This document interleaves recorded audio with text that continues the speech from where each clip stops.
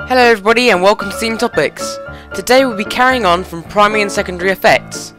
Now we'll be moving on to primary and secondary waves. You may be getting confused between the same primary and secondary in both names, so we call them S and P waves. So these S and P waves are very similar. In fact, they can travel through the Earth at fast speeds. But the differences are, the P waves can travel through everything, but the S waves cannot pass through molten areas.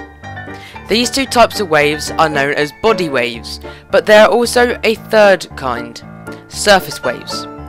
These can travel through the Earth's crust and don't travel within the mantle or core. I know the Earth is itching to have his say on this topic, so over to you, Earth. Hello everyone. P and S waves have yet another name. P waves are also known as compression waves, and S waves can also be called shear waves. Why is this useful?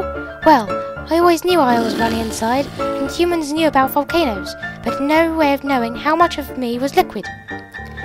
Have you ever wondered how humans discovered that my inner core was solid?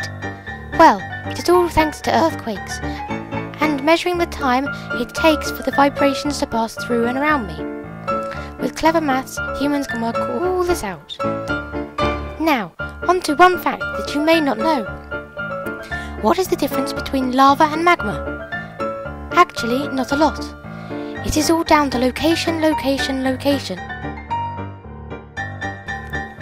Molten rock within me is called magma. As soon as it runs over my surface, it is called lava. Back to you, Jordan. Thanks, Earth. Now, I think I have had enough of this talk, so I will end the episode here. Hopefully you've enjoyed. Remember to subscribe, like this video and favourite it too. And I'll see you in the next one. See ya!